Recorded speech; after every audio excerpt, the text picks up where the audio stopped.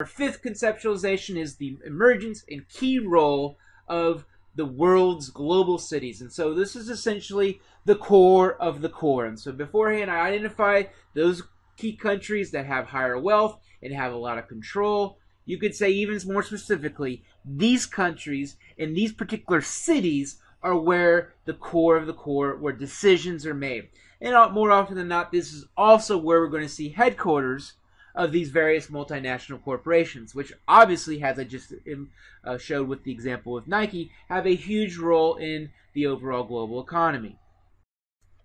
London would be a great example of a global or world city, where we see several different multinational corporations. Their headquarters are located there, so you're going to see a lot of accountants, people in advertising, marketing, a lot of banking also clustered here. So a lot of our financial markets are located in these global world cities. Often we're going to find stock markets. So our three biggest stock markets in the world, the New York Stock Exchange, the London Exchange, but also the Nikkei Index or the Nikkei Exchange there in Tokyo, are all pretty much the biggest stock markets, but all located in world cities. Further, we're going to find a lot of legal services, and so a lot of lawyers. But this is, like I said, pretty much this is where decisions in the global economy are made in terms of where labor occurs, where research and development occurs, where capital is moved to, where it's taken from, all of that.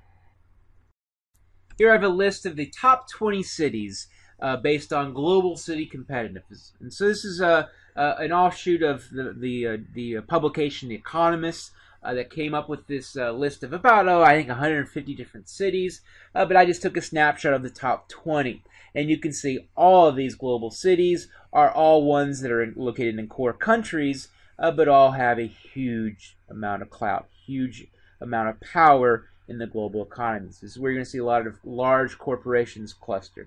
This is where you're going to see the headquarters of a lot of different industries. For example, banking or finance is definitely clustered in a variety, a smattering of these cities here. So all of this, and competitiveness is kind of the definition over here on the right. It's kind of bit ambiguous, but whatever. But nonetheless, this does show those key cities that have a huge role in our global economy.